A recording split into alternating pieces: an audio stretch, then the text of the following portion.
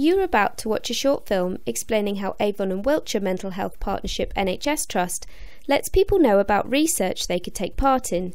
We are interested in finding out how you would prefer to find out about research. This should take about 5 minutes. AWP have a research and development team, or R&D. This team oversees and supports all mental health and dementia research studies across our trust. This research helps us understand, manage and treat mental health conditions, including addictions and memory problems. The aim is to find better ways to treat these conditions and improve the quality of life for service users and carers. What might research actually involve? Well, there are many different research studies going on in the Trust. These can involve things like talking to a researcher about your experiences, trying a new medication, or filling out some questionnaires.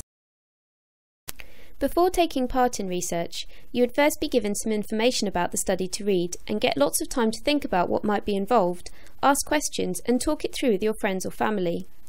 If you decide you might like to take part, you'd be asked to sign a consent form before going any further. The research nurse will then check you are suitable to take part. Research studies often have very strict guidelines, such as needing a specific diagnosis. If you are not suitable for a study, you can always try for a different one in the future.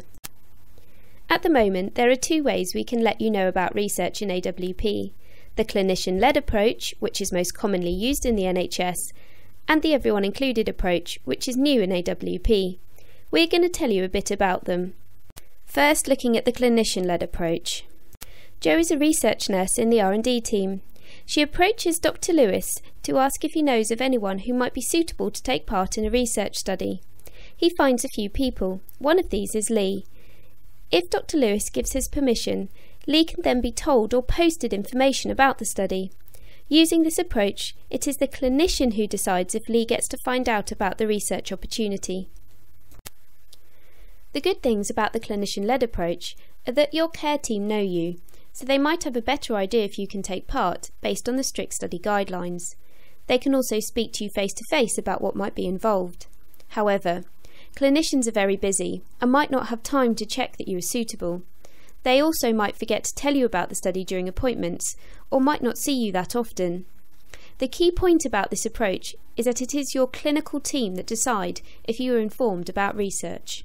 Jo can also use the everyone included approach to let people know about research. This means that all service users will automatically receive information about suitable studies through the post unless they opt out. Opting out is easy and can be done at any time by phone, post using free post reply slips, through care teams, through email or the Trust website.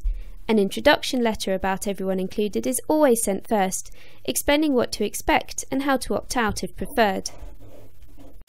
Using this approach, with permission from the R&D manager, Jo asks the IT department to run an automatic search of medical records based on keywords matching the study guidelines. This ensures letters are only sent to people who might be able to take part. Lee is identified by this process and receives a letter. If he is interested, it is up to him to contact the research team. If he is not interested, he can ignore the letter and nothing else will happen. Some good things about everyone included are that you decide for yourself to find out more. You don't have to wait for the clinical team. This also means you may be more likely to find out about studies. However, because the search is based on keywords and done electronically, it may not be as accurate as your clinical team, who know more about you, so you might not always be able to take part. Also, you might not be interested in the study.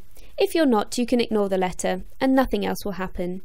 The key point about this approach is that if you are identified, you choose to find out more if you are interested.